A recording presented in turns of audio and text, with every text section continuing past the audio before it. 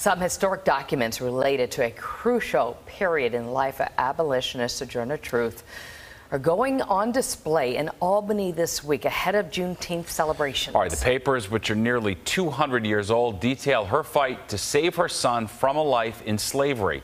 Teresa Priolo joins us now with more on the incredible story. Teresa. Yes, Steve and Lori, if we say the name Sojourner Truth, most people know her story, an abolitionist who fought for women's rights and also an orator who earned the respect of President Abraham Lincoln.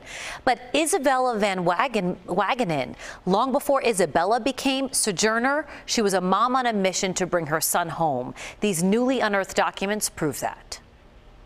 Yes, this is a normal day at the office where some unbelievably important and undiscovered fact is now brought to light. In a nondescript box at the State Archives in Albany, a piece of history sat for an eternity, waiting for someone to discover its importance.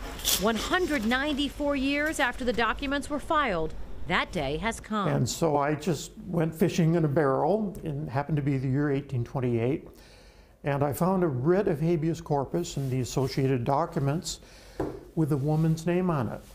And women were rarely parties to actions in the courts, and so it piqued my interest. So I looked at the document, started reading it, noted the name Isabella Van Wagenen. Isabella Van Wagenen is the woman who we would all come to know as famed abolitionist Sojourner Truth. The documents show the fight Isabella mounted to retrieve her young son, who was sold into slavery down south. Both Isabella and her son Peter were born into slavery in Ulster County, but the anti-slavery law later prohibited selling people to southern states. After Isabella escaped her slave owners and went to work for the Van Wagenen family, they helped her file a lawsuit to bring her son home. It's believed she was the first woman and woman of color to do so and win. Isabella Van Wagenen was illiterate. She could not write. We don't know if she could read.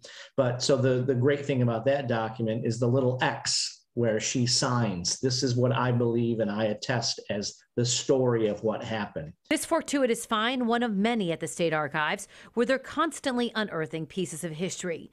Some with names you know, others you don't. But together they tell the story of New York and America. As you might imagine, these documents are very frail, which is why the state has digitized them. You can view them on the state's archive website right now, and that's open 24/7. Steve and Lori, back to you. Fascinating. It is. Yeah. Great.